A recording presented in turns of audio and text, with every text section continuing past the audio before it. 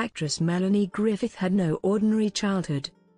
She is the daughter of famed starlet and Hitchcock muse, Tippi Hedren, began acting when she was just a toddler, and started dating Hollywood heartthrob Don Johnson when she was just 14 years old, and he was 22. Also, her family had a giant pet lion named Neil.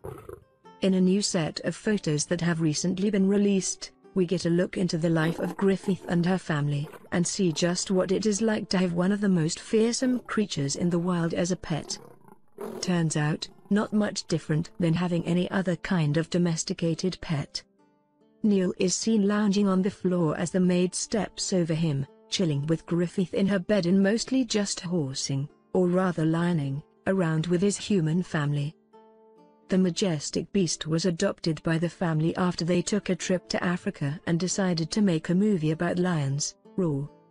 Sadly, the movie was a box office flop, and some of the lions got a bit rough on set.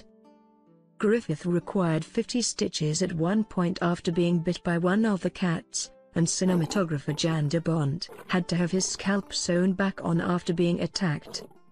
In the end, 70 people wound up being injured by the film's cast of 150 large predatory cats. But hey, Hakuna Matata.